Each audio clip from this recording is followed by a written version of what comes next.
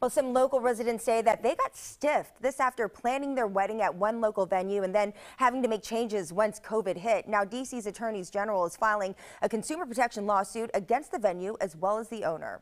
Fox 5's Katie Barlow joins us now live from outside the historic wedding venue known as Loft at 600F with more. Katie.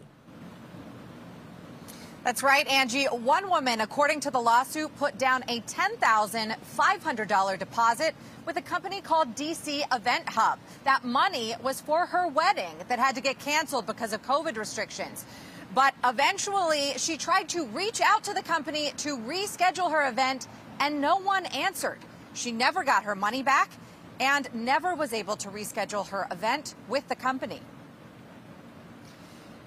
Another consumer lost $11,750 in exactly the same way, according to the complaint. The events company told the individual they would reschedule the event and then stopped responding to calls and emails.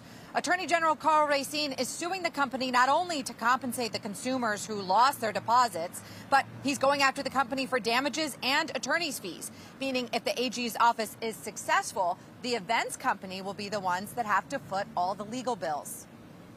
Well, those allegations, they're awful. But what about from the company's perspective? Lots of small businesses, particularly event companies, they could not survive the financial hardship during the pandemic. They were hit too. So what about that?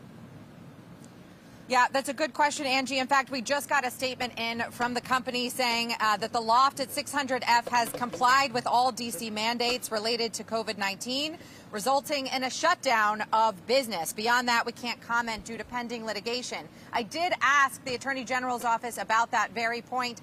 They said there were at least some businesses around town that talked to consumers and negotiated in good faith to reach some sort of agreement. This company did none of that. Yeah, you always hear about people, there's a little give and take on both sides, and I just cannot imagine, because planning a wedding is as stressful as it is, and then you add this on top of it. Yeah. Katie Barlow for us tonight. Thank you.